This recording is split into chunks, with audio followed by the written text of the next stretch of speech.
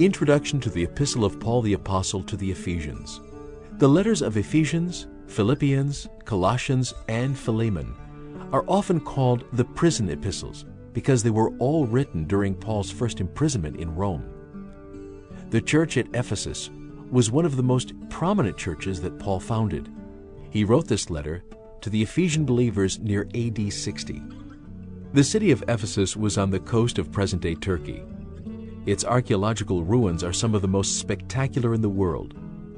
It was the most important city in Western Asia Minor. Major trade routes intersected there to make it a commercial, political, and religious center. And Paul made the crossroads of Ephesus his center for evangelism for about 3 years. Later, the Apostle John would live there too. Although written while imprisoned, this is perhaps Paul's most encouraging and optimistic letter. He describes the blessings of a believer whose faith and destiny are found in Jesus Christ. Paul wrote to help his readers better understand God's eternal purpose and appreciate the high goals God has for His church. Remember as you listen that the church described by Paul is not a church building, but the body of Christ made up of all those who have put their faith in Him throughout all time.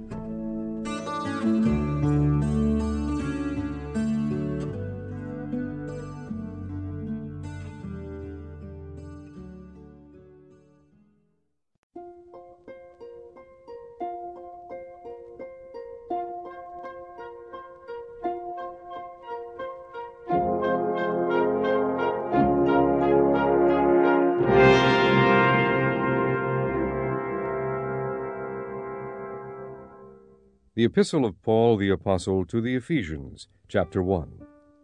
Paul, an apostle of Jesus Christ, by the will of God, to the saints which are at Ephesus, and to the faithful in Christ Jesus.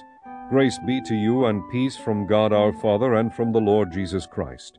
Blessed be the God and Father of our Lord Jesus Christ, who hath blessed us with all spiritual blessings in heavenly places in Christ, according as He hath chosen us in Him before the foundation of the world, that we should be holy and without blame before Him in love, having predestinated us unto the adoption of children by Jesus Christ to Himself, according to the good pleasure of His will, to the praise of the glory of His grace, wherein He hath made us accepted in the Beloved, in whom we have redemption through His blood, the forgiveness of sins according to the riches of His grace, wherein He hath abounded toward us in all wisdom and prudence, having made known unto us the mystery of His will, according to His good pleasure which He hath purposed in Himself, that in the dispensation of the fullness of times He might gather together in one all things in Christ, both which are in heaven and which are on earth, even in Him, in whom also we have obtained an inheritance,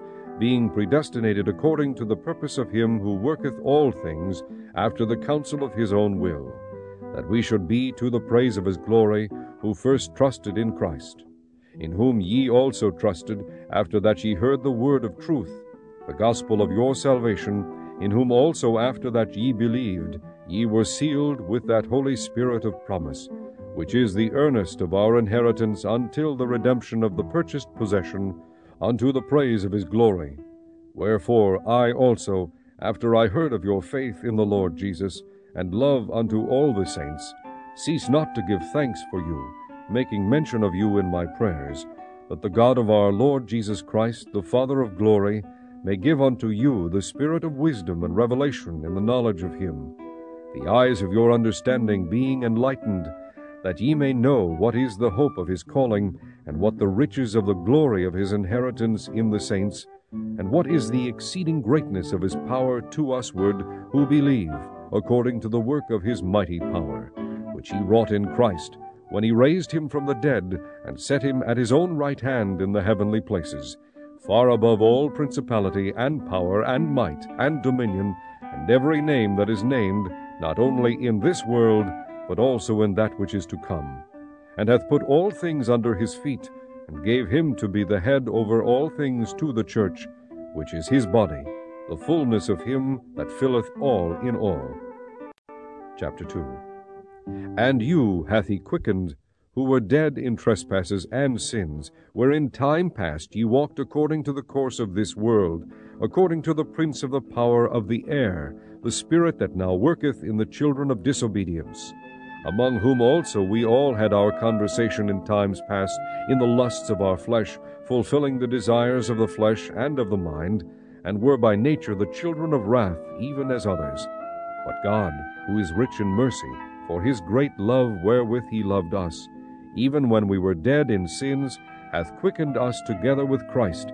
By grace ye are saved, and hath raised us up together, and made us sit together in heavenly places in Christ Jesus, that in the ages to come he might shew the exceeding riches of his grace in his kindness toward us through Christ Jesus.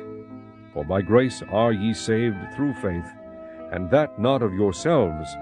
It is the gift of God, not of works, lest any man should boast. For we are his workmanship, created in Christ Jesus unto good works, which God hath before ordained that we should walk in them. Wherefore remember, that ye being in times past Gentiles in the flesh, who are called uncircumcision by that which is called the circumcision in the flesh made by hands, that at that time ye were without Christ, being aliens from the commonwealth of Israel, and strangers from the covenants of promise, having no hope, and without God in the world. But now in Christ Jesus ye who sometimes were far off are made nigh by the blood of Christ. For he is our peace, who hath made both one, and hath broken down the middle wall of partition between us, having abolished in his flesh the enmity, even the law of commandments contained in ordinances, for to make in himself of twain one new man, so making peace, and that he might reconcile both unto God in one body by the cross, having slain the enmity thereby, and came and preached peace to you which were afar off, and to them that were nigh. For through him we both have access by one Spirit unto the Father. Now therefore ye are no more strangers and foreigners, but fellow citizens with the saints, and of the household of God, and are built upon the foundation of the apostles and prophets, Jesus Christ himself being the chief cornerstone, in whom all the building fitly framed together groweth unto an holy temple in the Lord, in whom ye also are builded together for an habitation of God through the Spirit. Chapter 3.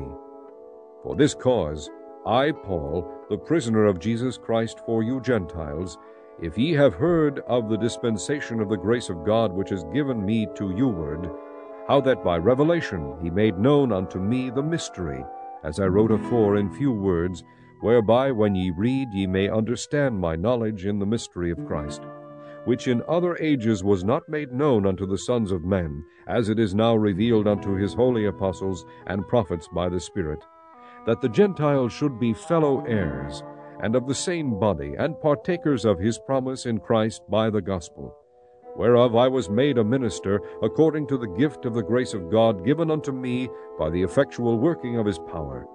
Unto me, who am less than the least of all saints, is this grace given, that I should preach among the Gentiles the unsearchable riches of Christ, and to make all men see what is the fellowship of the mystery, which from the beginning of the world hath been hid in God, who created all things by Jesus Christ, to the intent that now unto the principalities and powers in heavenly places might be known by the church the manifold wisdom of God, according to the eternal purpose which he purposed in Christ Jesus our Lord, in whom we have boldness and access with confidence by the faith of him.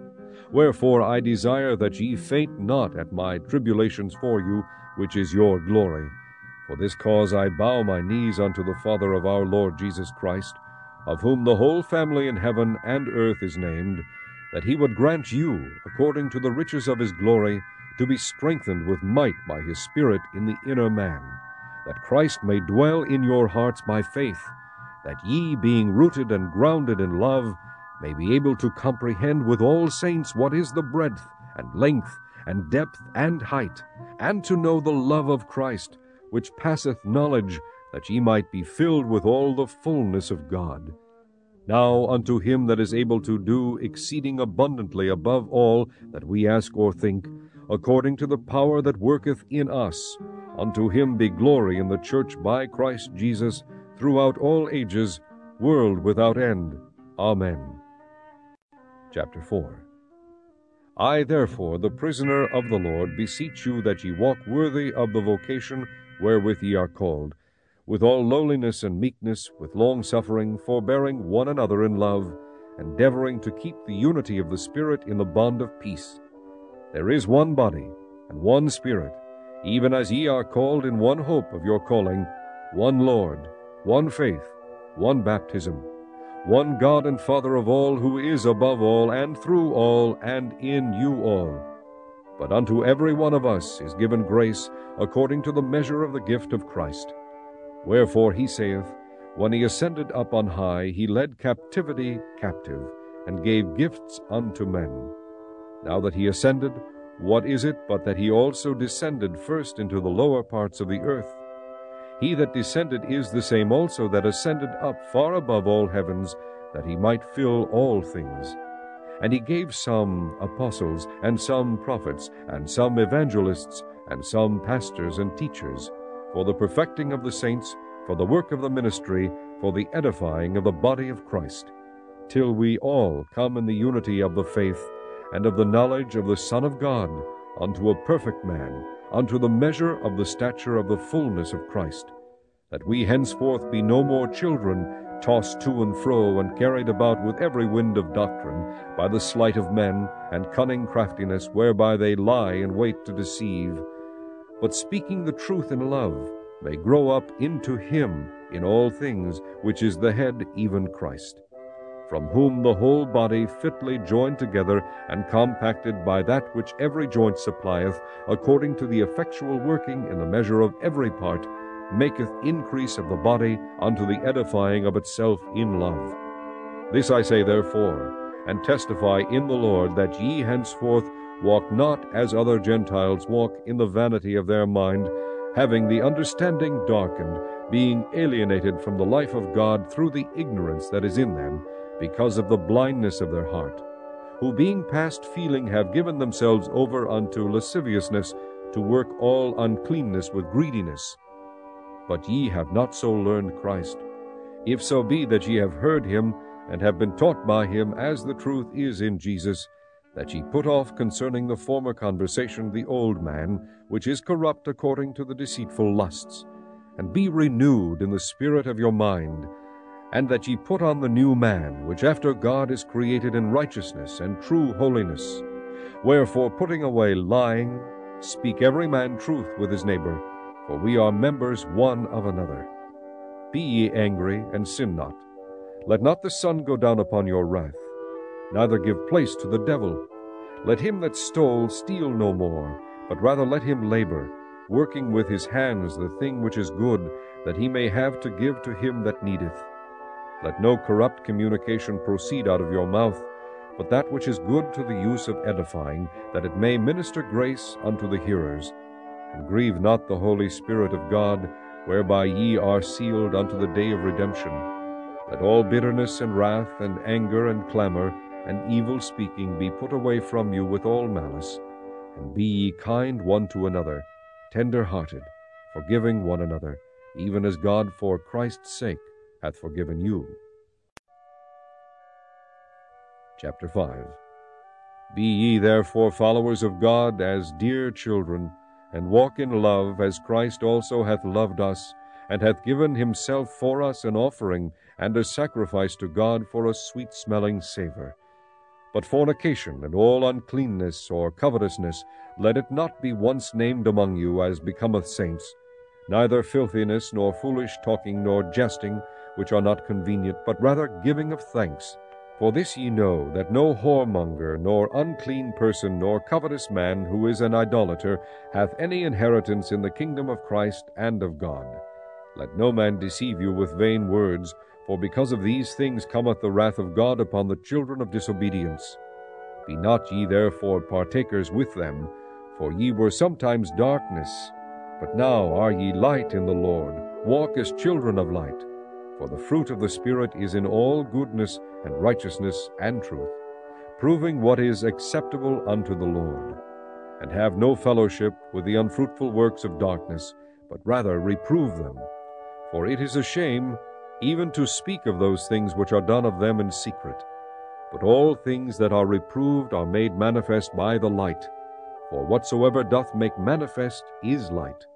Wherefore he saith, Awake, thou that sleepest, and arise from the dead, and Christ shall give thee light. See then that ye walk circumspectly, not as fools, but as wise, redeeming the time, because the days are evil. Wherefore be ye not unwise, but understanding what the will of the Lord is. And be not drunk with wine, wherein is excess, but be filled with the Spirit, speaking to yourselves in psalms and hymns and spiritual songs, singing and making melody in your heart to the Lord, giving thanks always for all things unto God and the Father in the name of our Lord Jesus Christ, submitting yourselves one to another in the fear of God. Wives, submit yourselves unto your own husbands as unto the Lord. For the husband is the head of the wife, even as Christ is the head of the church, and he is the Savior of the body. Therefore, as the church is subject unto Christ, so let the wives be to their own husbands in everything. Husbands, love your wives, even as Christ also loved the church and gave himself for it, that he might sanctify and cleanse it with the washing of water by the word, that he might present it to himself a glorious church, not having spot or wrinkle or any such thing, but that it should be holy and without blemish. So ought men to love their wives as their own bodies. He that loveth his wife loveth himself.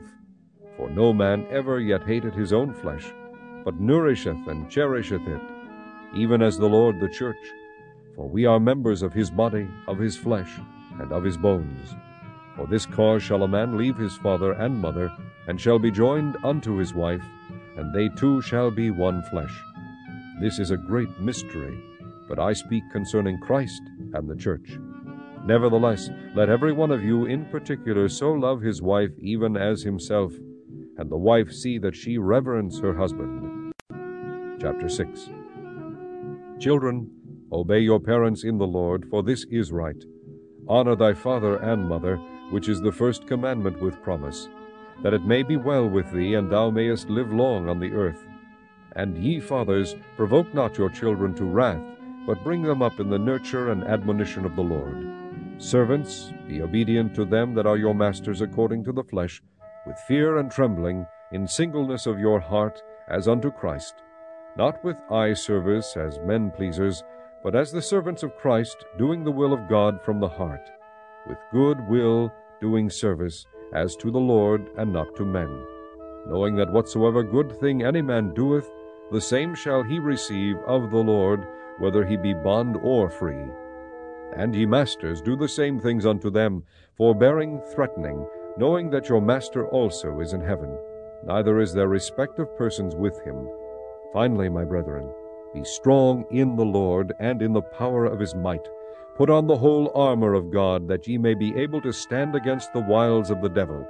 For we wrestle not against flesh and blood, but against principalities, against powers, against the rulers of the darkness of this world, against spiritual wickedness in high places. Wherefore take unto you the whole armor of God, that ye may be able to withstand in the evil day, and having done all, to stand. Stand therefore, having your loins girt about with truth, and having on the breastplate of righteousness, and your feet shod with the preparation of the gospel of peace.